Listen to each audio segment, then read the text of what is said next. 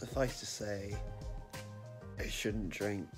Don't really know where I'm going with this introduction, but I think it's important for me to show how much of a fucking state I got in last night.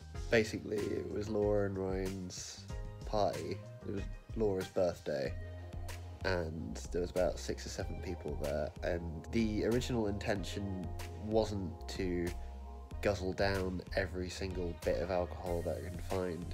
The original intention was to bring my own ciders and, you know, just have a few of those and share them out, which I did, but it seems like everybody else had that attitude as well. We kind of shared out ciders amongst each other, which, you know, kind of created a whole one-for-all mentality. I'm currently in the process of drinking some nice hot tea at Manana Rowan's house, which is really doing wonders and make me feel a lot better. I don't really know where else to go with this video. I hope wherever you are, you drink responsibly and stay in school. Bye.